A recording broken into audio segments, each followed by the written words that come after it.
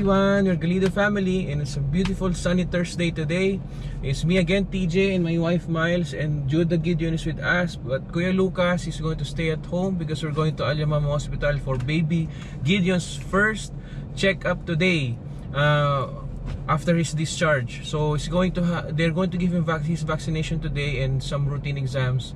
And we are hopeful that everything will go well today. Going to travel, going to the hospital right now. See you guys later.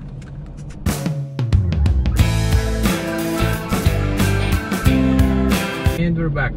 Yes, we're back from Alyamama Hospital, from Judah Gideon's first baby checkup and vaccination.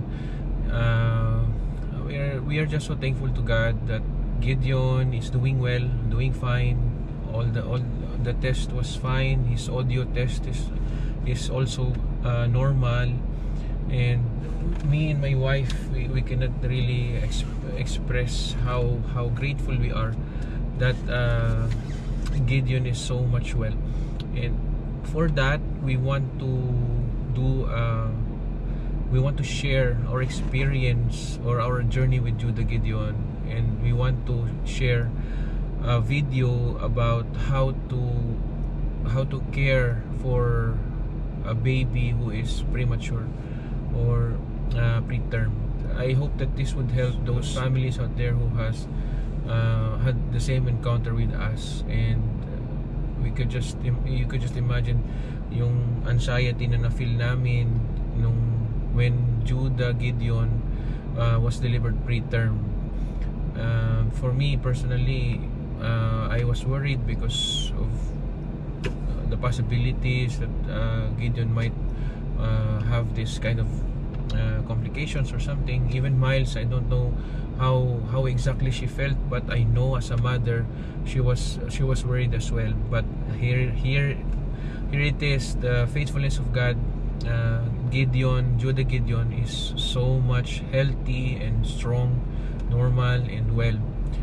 And maybe some of you right now, you're going through something. Maybe you're anxious about something, or you're worried about things in your life right now. But let me encourage you with the verse. Actually, this is the exact verse that God gave us when the time that Miles had emergency CS. So this was the time that I was waiting in the parking, and then suddenly I prayed to God, because as a family we want everyone to be fine. So let me share with you this verse from Isaiah chapter 40 verse 31, where it says here, "But those who hope in the Lord will renew their strength. They will soar on wings like eagles. They will run and not grow weary. They will walk and not faint." It says here, God is reminding us that if we put our hope in Him, if we fully trust Him, He is enough, and He is all that we need. He is faithful. So the question right now is, where do you put your hope with? Or where do you put your trust with? Are you in faith in God at this time of your life?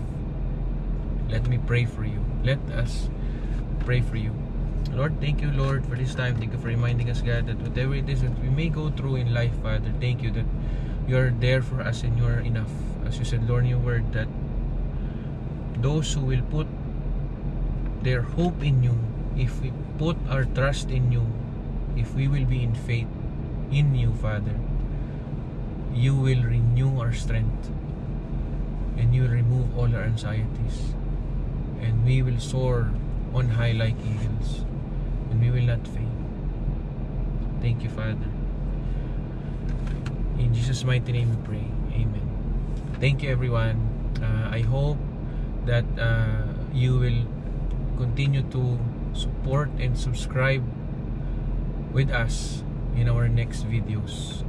Thank you, Galido family.